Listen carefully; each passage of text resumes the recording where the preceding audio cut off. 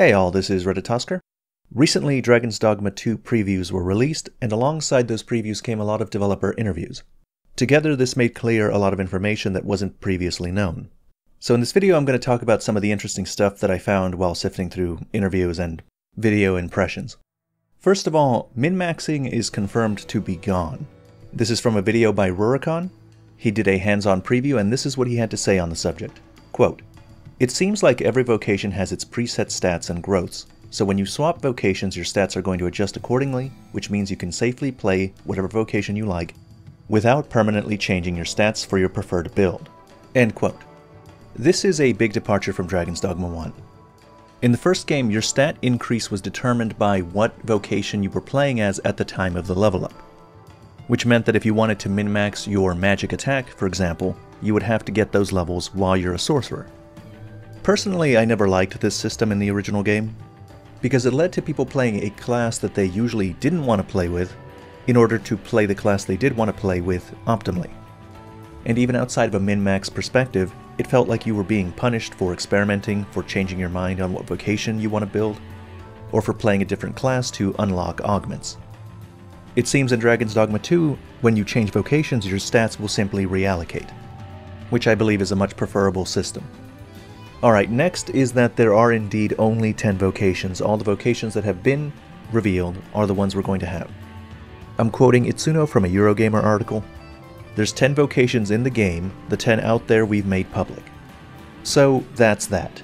But it comes as a surprise to me and many other players because we were assuming that the color system was still in play. In the first game, each base vocation had a color that represented it and an advanced version of that color. They also had hybrids that were a mix of elements from two different vocations. Dragon's Dogma 2 appeared to still be using the same system, and so many people assumed that we would at the very least get an advanced archer and an advanced thief vocation. And when the trickster was announced, which seemed to be a hybrid vocation of two not announced vocations, there were people that thought that maybe a base form of those would also be announced, and maybe even an advanced form of those. After all, why would they add both pink and purple to the trickster if it wasn't a mix of anything? Since it seems to be an individual vocation unrelated to anything else, they could have added another single color, like they did to the Warfarer. This sadly also means that the Mystic Knight is confirmed to not be in the game, which I was still holding out some hope for. Interestingly though, the fighter seems to have at least some skills that the Mystic Knight used to. Looking at this image, you can see that the fighter has the enchanted counter skill. It reads, while using defend while enchanted, automatically counters with an elemental attack corresponding to the enchantment. From looking at the skills available in this demo for the fighter and all the classes, it seems likely that there are more that they haven't been able to unlock yet, based probably on their level. Which means it's possible and maybe even likely that the fighter gets access to other skills that would have normally gone to the Mystic Knight.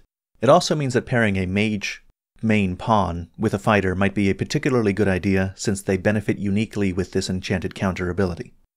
Next, Itsuno in an interview also talks about the changes to the armor system. Let me quote from it directly. He's asked, "Are you able to talk about the changes to the armor system and the reasons behind them? It seems like it has been simplified. Is the under armor or clothing layer gone? Will it eventually be a transmog option, and will players be able to do equipment presets?" Itsuno responds, "So for Dragon's Dogma 2, we changed the armor system and simplified it with the goal that people choose different things to have more visual variety. We wanted to balance it in a way so that people wouldn't end up always choosing the same things. In that regard, we added more variety and simplified the system. Rather than having an inner and outer, we divided the equipment for upper half of the body and lower half of the body. We added helms and capes. There are some presets, but overall, well, something that happened in the previous game at high levels was that people would go for the same kind of equipment in the end. This time we made a conscious goal of trying to create something that even at higher levels people would be encouraged to choose different things. So there will be some visual variety into what people are choosing." The interviewer then asks, "So you mean everybody pretty much started using the same gear and looked the same in the previous game?" Itsuno responds, "Yeah, so because of that we tried to make it very consciously so that the higher your level, the more variety you would be encouraged to choose from." So this sounds like corporate speak to me. It doesn't make any sense that you would get more visual variety by reducing the number of options that players had available. There's nothing about removing the clothing layer that necessarily would encourage players to choose different things at higher levels. It doesn't make sense, and Itsuno here doesn't seem to make any attempt to make it make sense. He doesn't provide a real reason. To me, it sounds like trying to spin a negative into a positive by saying that this change helps visual variety and diversity in endgame gear between players in some nebulous and ill-defined way. Now, this next one's really interesting. Hideaki says that there are vocations exclusive to pawns that apparently the player can't be.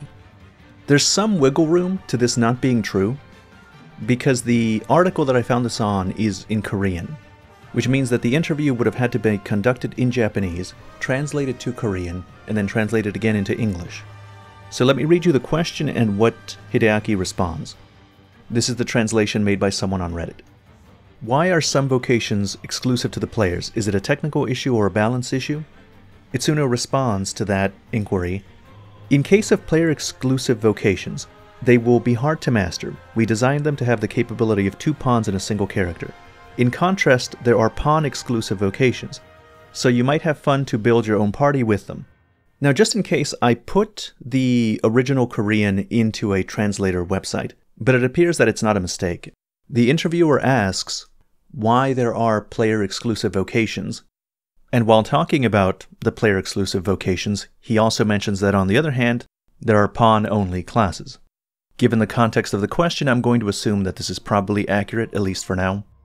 Moving on, in the same Korean interview, the interviewer asks about the Dragonsplague that affects only pawns, and that if you contract it, a disaster will happen. Is this calamity big enough to affect the ending? Itsuno responds, in the case of the Dragonsplague, as you said, the setting is that a great disaster will occur when the outbreak occurs. But what that disaster is currently a secret. Although the probability of an outbreak is low, the disaster that occurs is really, really big. If an outbreak occurs, the internet will likely be in an uproar. So what they're referring to is this Dragonsplague that they've talked about before. On the website it says, Dragonsplague is a contagious disease-like condition that infects pawns as they travel between worlds. Rather than being weakened, pawns with the disease are said to display remarkable performance and to become conspicuously bold in their speech and behavior. According to folklore, when the symptoms of Dragonsplague reach a terminal stage, it will result in devastating calamity, but the veracity of those claims is unclear. So, it looks like Dragonsplague is a disease that you can get from other pawns as you get them from the internet. So if you hire pawns that have Dragonsplague, they might infect your pawns with Dragonsplague. Itsuno says that the chances of an outbreak are low, but if it happens, it's got a big effect and the internet will be in an uproar. Since it's a secret, there's not really any knowing what this means. It's possible that this outbreak is something that happens specifically in your world, or because the pawns spread the disease through the internet, it's possible that an outbreak happens when some percentage of the player base has main pawns that have contracted the disease. Whatever it ends up being, Itsuno insists that it's going to be a big deal, so the secrecy is pretty exciting. Anyway, that's the end of this video. As always, thank you very much for watching.